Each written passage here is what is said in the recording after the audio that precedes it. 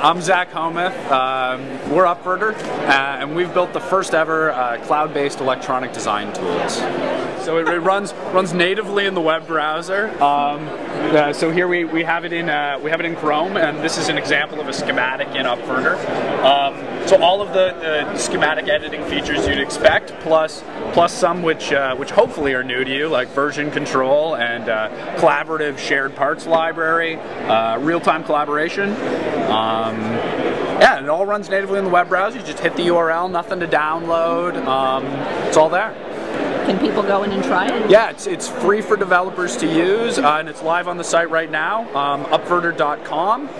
Just hit the website, click the big button that says start using Upverter today. Why would a designer want to use this instead of the tools that he's probably already got sitting in his computer? Yeah, good question.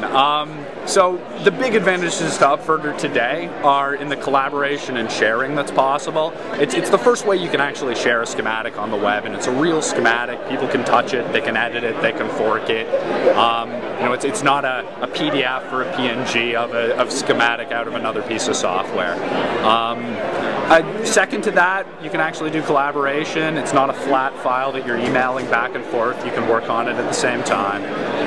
And the parts library is shared. It's public. If somebody enters a part into that parts library, you get the benefit of that.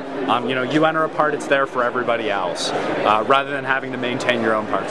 So what kind of things have people built using your tools so far? So far it's a lot of hobbyist, open source hardware type stuff, Arduinos, shields, little mobile widgets, that kind of stuff.